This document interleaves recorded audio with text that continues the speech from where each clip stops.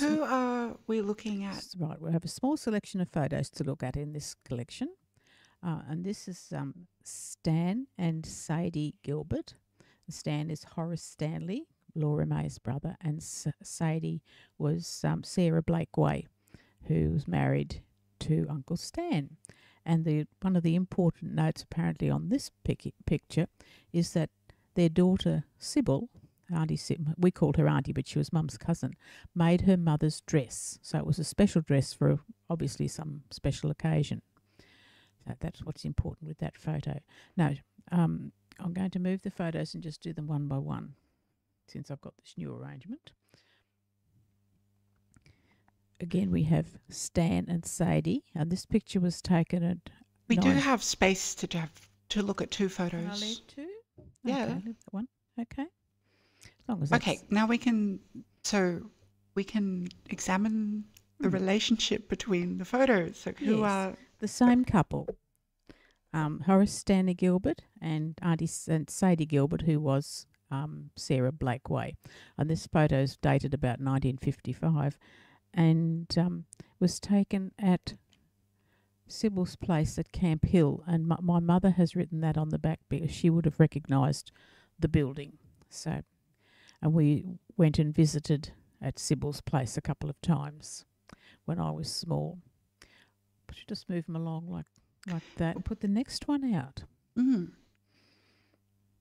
Now, in this photo, starting at this end here, there's Auntie Sadie again, the same lady that we saw in the other two photos. And standing beside her is Auntie Vi, Laura May's sister Vi, who was the baby of the family. And the next lady along is Vi's daughter, Edna. This photo was also taken about 1955, and it was taken at New Farm Park. Now, that's why they look so happy. Yes. Now, I've got a funny... 1955 was the year that Freya was born. Oh. And I've got a sneaking suspicion that might have been that Christmas 1955 that I was taken down to Brisbane with Grandma. So that would have been... Hello, listener. Pardon? Hello, listener, remember? Anyway, you can see that the two ladies who actually were part of the family, if you like, are short, and Auntie Sadie was a head taller than everyone else. So she was the one who'd married into the family. Moving right along.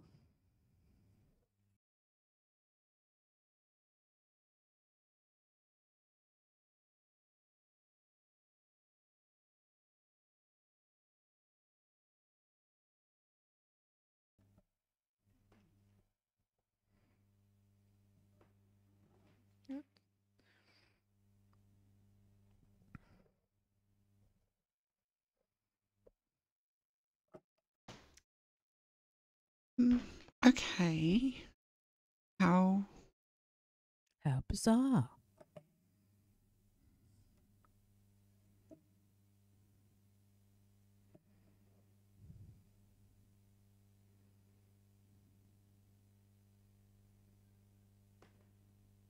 we may as well just continue, but I think we should probably check to see if it's actually still working. I don't know. I can go quickly look at my phone, but for the moment, just talk about the next photo on the left. The photo. Yes, we've seen this photo before, and which had the correct annotation on the back of it, but I didn't find it before I put it out today.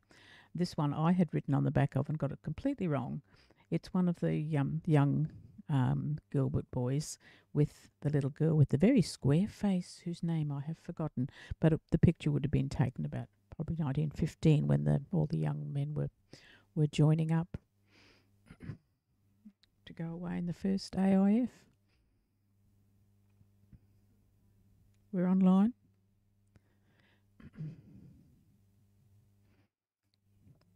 Our technical support officer is attending to items at the moment. We have a technical support officer. Not everybody has one. Why? Because I'm the talented one at this end. Okay, all right. Well, since the talent's behind the mic. Here we go. We're at picture number 5, and it's a picture of Uncle Stan, Horace Stanley Gilbert. And in this picture, he's at the cenotaph in Brisbane, laying a wreath for the first AIH. And the year What is he did that was AIH? 19th. Australian. I've written AGH, first Australian something or other horse. I don't know, whatever. Anyway, he was obviously representing the AGH, and the year was 1978 We when need he someone did that. with the role of fact checker or background Yes, information. I'll have a look at the back. Well, I've written on the back of it, so I don't really quite know where I got that information from, but I must have been looking it up at the time. I wouldn't have just pulled it out of thin air. I'm silly sometimes, but I didn't do that. Okay, None of right us along. expect you to pull things out of thin air. Yeah, I can do thin air sometimes. Maybe thick air. I hope this one photo is sideways and it has everybody and his dog in it, and this is the whole family. And I'll just say all the names. I won't point or say anything to you, but basically it's left to right by lines. Sybil, Val, Bruce Holmes, Grandad Gilbert, Will Holmes, Sadie, Grandmother Laura May, Edna, Arthur Gilbert, Auntie Vi, Daphne, Frankie Gilbert, June Gilbert, Ian Holmes, Uncle Cecil, Auntie Eva, Leo Blakeway, who was Sadie's brother. So it's actually quite a good picture to have a look at, and you can pretty well recognise many of the faces on it, which is really, really good. Moving right along. This should be photo number. Oops. I think sorry, that camera input. Okay, I have 3 photos here that I can't work out in that same way. This first one is Daphne Holmes and her husband Bruce, and I've forgotten what her married name was, but they were at Lone Pine in Brisbane and visiting with their children Tracy and Rowan.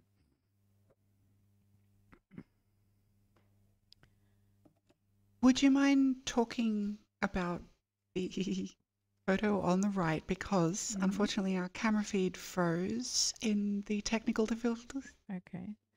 So I'm not quite sure where we're... Is that the one you want to look at? I think we've actually missed that photo, the photo at the top, and also the photo of the man standing on tiles. Okay. Well, let's have a look at this Sorry. one. This is my great uncle Stan laying a wreath at the cenotaph in Brisbane in 1978. Okay.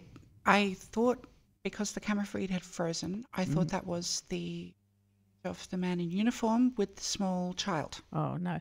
Actually, I'm going to leave that one because it was done in one of the other sessions that we had, and I obviously had 2 prints of it. That's okay. All right. So this is the Brisbane Cenotaph, which is... Yeah. Yes, and a place I know very well. Place, don't you? It's a lovely cenotaph, actually. I really like it. It's at the top of Anzac Square, so it's to... Yes, if you go... it faces... The cenotaph faces east to the Dawn out of the Brisbane River. And if you go to the City Hall, you can find your way into the cenotaph. On the other side of the road, to the left of where he is standing, basically the train station. Yes, yes. And then did this one get caught? The picture of the... No, and when you were reading out all of those names, yes, that's what that was about. All right, so I shall say all those names again. You probably ought to. It will make lots more sense now. Okie dokie. We're going left to right, row by row, starting with the back row. Sybil, Val, Bruce Holmes, Grandad, Will Holmes. Next row, Auntie Sadie, Grandma Laura May, Edna, Arthur Gilbert, Auntie Vi and Daphne. Our front row, Frankie Gilbert, June Gilbert, Ian Holmes, Uncle Cecil, Auntie Eva and Leo Blakeway, who's Sadie's brother. I have no idea what the occasion may have been, but to have so many of the family there together, there obviously was something going on, but no, there was no indication given on the photo that I had. Circa 1930 or 32 has been put on the back. And then we might have missed this one as well, did we? Yes, we did. Yeah, Should go over that again. Yeah. Who are this? 2 children. Okay. Yeah, it's Daphne Holmes and her husband Bruce, and their children, Tracy and Rowan. I knew Daphne. I met her a few times, but I I'm don't just going to remember try and get the a others. Don't better remember the view. others. You're right. It's very hard to see the children in the photo. Yes, it is actually difficult because the way the colours are, like the little girl's dress just disappears in front of her mum. But anyway, they're there. We know they're there. Now and this is Will Holmes, and Auntie Vi. So that's Auntie. Can you now? I hope this is easy to see because this is Auntie Vi, Grandma's youngest sister. I'm assuming it probably it's not a wedding photo, but it's obviously they were together, and her new husband Will Holmes, and they make, I think, a very nice, handsome couple. Indeed. And now another person you've heard me talk about was the young lady who well, she obviously grew to be an old lady eventually, who married Herb, great uncle Herb, and it was Dot. Do you remember talking about Dot? And I said to you she was one lady who... Yes, and you showed me her handwriting. Yes, and what in the next episode here, I'm going to have some documents which I haven't quite worked out how to deal with yet, but one of them is a little note written by Dot to Grandma. Now, I would say Dot and Herb were not married at the time because Dot writes her little card to Dear Mrs. Wright. Because if she was already married into the family, one would think she'd say Dear Laura because they were sisters-in-law. But anyway, I think she's cute. I love the bow in her hair. I think she just looks lovely. Dot. I think if I knew Dot in real life, I'm sure I'd be very, very pleased. I like her already. Yeah. Anyway, she's awesome. Along. Yes. Now,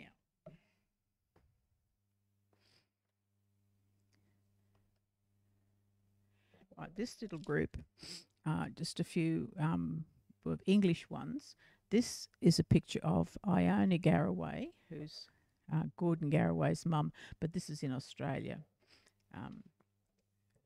Takes a bit of exciting tracing to find the Garraways, but it's a family name that Freya and I know anyway.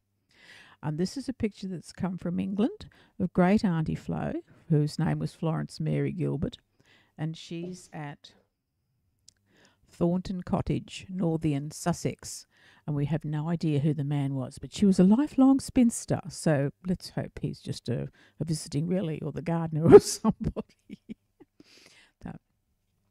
And last but not least, there are two photos that could you move? Oh, actually the same photo. This one has an extra bit of light on it, and in the old days, I didn't. If the could negative, you move the bottom photo just to the left a little, towards you, just a bit. Just a bit. Thank you. Now we can see the person in the top right of the photo. Right. Okay. In the old days, if you had your negatives when you took photographs, they printed everything anyway, so you often got photos like this where the light hadn't been right or something had happened. But anyway, it's the same group, and the group consists of Great Auntie Flo. So, and this answers a question that I thought I knew the answer to, but I obviously didn't, because this is a picture taken in Australia, and she did come to visit Australia, and after I saw that, I remembered that she had. So there's Great Auntie Flo. There's Uncle Stan, Les Ripper, who's the man sitting down, is standing on the end is the bride. So it's Les Ripper's wedding picture, and the bride's name was Aileen Blewett. So Uncle Les and Auntie Aileen. And there are two small people at the front. First on this side is Auntie Flo, Florence Barnbaum, and then Auntie Eva Baxter. As she got to be. So that's, again, a good photo because the notation on the back of it answers the question about did my Auntie Flo's Auntie Flo ever come to Australia? And she did. Right. Next bundle. Oops. This is just a very historical Okay. This is a bit of a tricky photo. I don't know how well it's going to come up on your system. But Freya said, even when we complained about the photos being a bit difficult to see, she didn't have any worries. So Obviously, it's She this. perhaps has a better display than we She do. was probably putting it up on her good computer, yeah. And of course, having the Dan in her life, it'd be a good one. Okay, so just want to have a look and see I've got the right photo. Okay, it's 3 girls in a boat. I'm amazed at what I have called the little computer that could. It's a good little computer. Okay, there's Auntie Eva.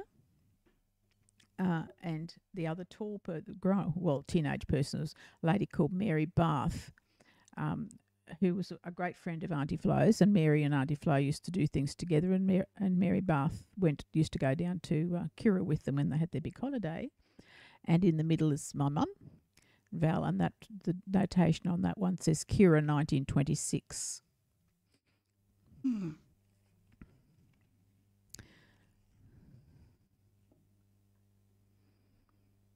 Is that one visible all right now? That's very good. Could you move them a bit closer together? I bet. Yep. Yes, but can you now? Yes, that's great. Okay, we've already talked about that one, so now we're going to talk about this one. It's sitting on the beach. There's Eva, Auntie Eva, Val, my mother, and Laura, my grandma Laura. And this is again at Kira in 1930, circa 1930. The notation on the back says. Hang on, just Kira, New South Wales. Kira, no, Queensland. This side. Kira, Queensland. Yeah. Okay. Where is that? Coolangatta? North, south. Where? Coolangatta. Kira's where Kevin and I go down to have a break, have a holiday. Oh, and you keep going the coast and you go to Kira, Coolangatta. We'll have to get the maps out again, but yeah, not on this computer. Okay. Anyway, what I think is funny in this photo is that the way Mum's sitting in the middle, the leg positions, makes it look like a crane. I think it must have been a very impromptu photo. Yes, it probably was. And this is one that I really like. And the notation on the back of this one says bringing home the groceries. And it's going from the left, Val, my mother, Laura, my grandmother, and Auntie Eva. And the notation says Kira 1929. So they had to go across to Kira to get groceries. So, and when I was taken there in the 50s and we'd go across, I have some little teeny weeny cups and saucers that I was allowed to buy as souvenirs, and they're in the cabinet in there. You don't know which ones I'm talking about, do you? But I can pull them out and show you later. And you'll have to show the camera. I will. It's right there. Okay. Now, this photo has my mother. Excuse me while I just have a little look. That's the small girl's my mother. And her father, Matthew Frederick Wright, and Auntie Eva. And this one is annotated at the top of Razorback. And I'm not quite sure which is Razorback, but it'll still be a named feature on the landscape down there because it's still down at the beach. And it's annotated at 1929. So that 29-30 visit, Christmas holiday must have been quite good. And the last one is a picture that my mother just adored, and it's a shame it got messed up so much. I hope you can see what's happening. There's a little person in there about 4 years old skipping her life away. Yes. And that's Mum. She remembered the skipping. And she often used to talk about it, and that when that photo surfaced, I was just so disappointed that it had been damaged around the edges, but at least the picture's still reasonably visible. And incidentally, there's no idea who the other people might be in that photo. I have a couple of artifacts to show you. I don't know if you... Hold on. Okay, go ahead. Now, this is... hold on. I actually wrote a note in this. I did when I was doing lots of looking. And this is what I wrote. Here's the very note, and this is what I wrote. A handcrafted large wallet from the effects of Laura May Wright near Gilbert. Apparently well used and much valued as a sentimental item. In brackets, I've written, Laura did not hoard rubbish. I have no knowledge of its provenance, but feel it was a belonging of or made by a person dear to my gran. there's some simple tooling on it. Looks like 3 oranges or 3 apples with a few leaves, and it's really quite a handy purse or handbag. Can you see that? I The inside? can, but Mm. I'm having trouble hearing you. Yeah, sorry, I turned my face around while I was looking, so I didn't pull the bag apart. The back of the bag has a handle, which I think is quite neat as well, and an outside wallet. So it's pretty. I don't think you should be. We need to move the camera back. We can't see this properly, but it's fine. Can you see? Some stitching's been damaged and removed. Yes, it's been very well used. It could be looked after if you really wanted to, but I think What is it? What is it? I just have written it down as a large wallet Oh, because it has the effect of being a wallet, but it's quite large. And the other thing I brought out today, I would call it more of a pocketbook than a wallet. yeah, but you'd have to have a pretty big pocket.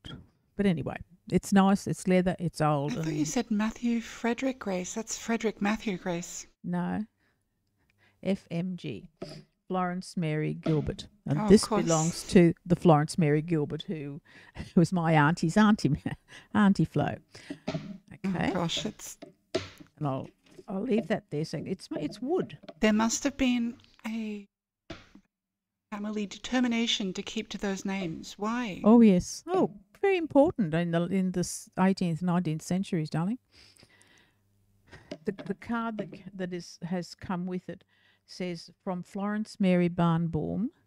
I beg your pardon. For Florence Mary Barnbaum, knee right, 57 Fisher Street, East Brisbane, Queensland, and that's in Great Auntie Flo's writing, and the date on the top's 1935. So I'm assuming that 1935 was when Great Auntie Flo came out from England. And on the back of the little card, it says from Florence Mary Gilbert. And this is I'll put that there so you can just see it. It's been tooled and scraped out. A handcrafted writing compendium from the effects of Laura May Wright, nee Gilbert, believed to have belonged to her father's sister Florence Mary Gilbert and given as a gift by her, perhaps on a visit to Australia from England.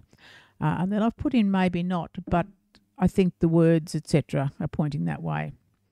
The enclosed little card is in the older Auntie Florence's writing.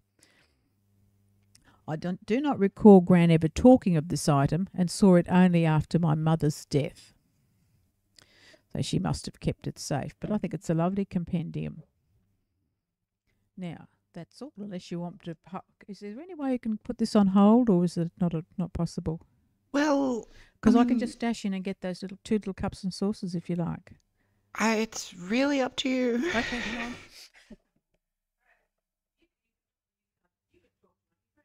Well, our audience member can amuse themselves for a few, I guess. Just a few moments.